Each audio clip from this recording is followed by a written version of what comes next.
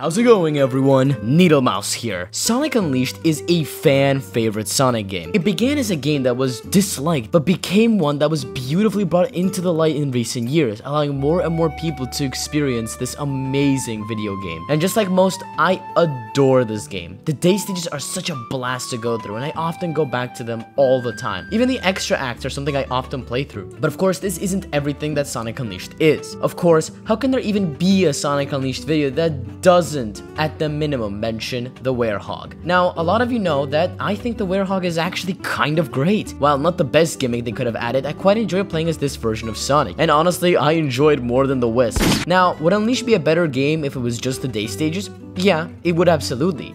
But is the Werehog an awful gimmick? No, not really. Well, that is if we're talking about Sonic Unleashed for the PS3 and Xbox 360. When it comes to the Wii and PS2 version, well, Sonic Unleashed is a Sonic game that I am very mixed about. Both the day and night stages aren't anywhere near the quality of Unleashed on the next-gen consoles. Now, I already made a video on the Sonic Unleashed day stages, which you should check out before watching this one if you want to. It'll be in the description and should pop up on your screen now. But finally, after almost 6 months, time to finish this sort of dual review of Sonic Unleashed and explain why the Sonic Unleashed night stages are worse than you think. Alright, but first, let's get a little background. Sonic Unleashed was released on November 18th, 2008, to mixed reception. Some critics thought it was a return to form for Sonic games after Sonic 06, while others thought that this game was in fact worse than Sonic 06.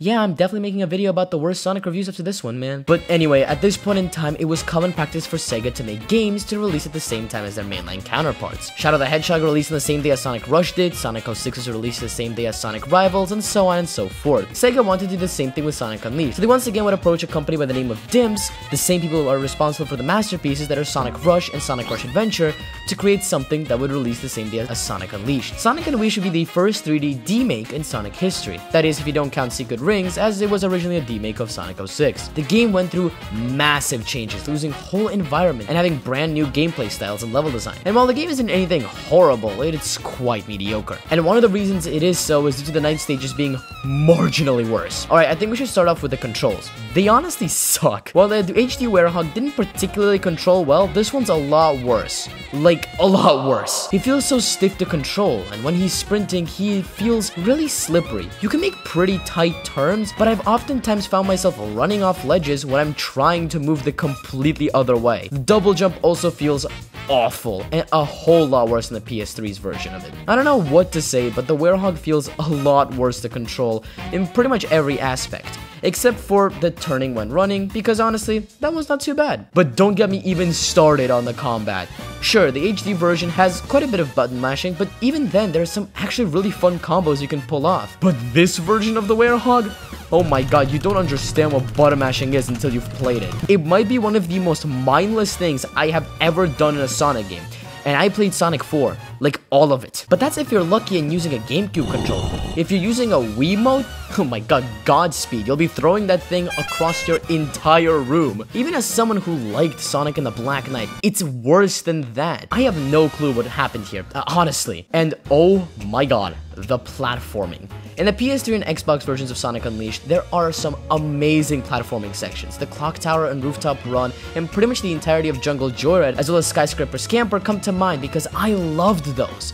But the SD version strips all that fun away. Due to the clunky controls, the platforming is a lot worse than the HD versions. It's not the worst in the series because, well, we still have this, but it's certainly a whole lot worse than I expected. Oh, and man, this is really pissing me off now, but I hate how long it takes to climb up ledges. Not only is the homing attack in the SD version just atrocious, it takes an actual millennia for Sonic to climb up a ledge, which is stupid. Another thing I should probably mention is that there's a lot more mandatory enemy rooms. Unleashed HD did have them, but this version is so much worse. So many times the game will literally block you off from going forward. In the 360 version, oftentimes you can skip over the enemies completely and just move on with the level. But that's completely absent here, and most of the time you will be locked out. And of course, on top of all of that, there are these stupid missions, man. For those who watched part 1 of this pseudo review, know that missions in Sonic games suck in my eyes, and this one is absolutely no exception. These stages genuinely piss me off. I don't like this stage, this game is not as good as the HD version, and I'm tired of people saying this game is better than the HD version. If you think that it is, you're wrong! But it's not all bad. There are some things about this version that are better than the HD version, I'm not gonna lie. For starters, the camera in this version is honestly so much better than the PS3 version. It's honestly night and day. Alright, I'm sorry, alright. Then we also have the level environments, and this is of course goes for both versions, but I do love how the stages in the SD version look noticeably different to the one in the HD, and I just think that's really cool. It honestly gives them a lot more life and makes them a lot more noticeably different from the PS3 and 360 version. But that's honestly about all I have to say about the SD version of Sonic Unleashed's nice stages. They're not very good. As you can clearly see, I think these are quite bad in my eyes. While not the worst thing in the franchise, it's certainly a lot worse than the Werehog in the HD version. While there are some redeeming factors to it, it's worse. I honestly think that this version of the Werehog is what I think of when people say that the Werehog is bad. Because this is a truly bad version of this gimmick. The HD version makes this gimmick really fun, but here, it's honestly really bad. But that's everything for today's video. I hope you enjoyed it. Have a wonderful day wherever you are in the world, and I'll see you all next time. Ciao!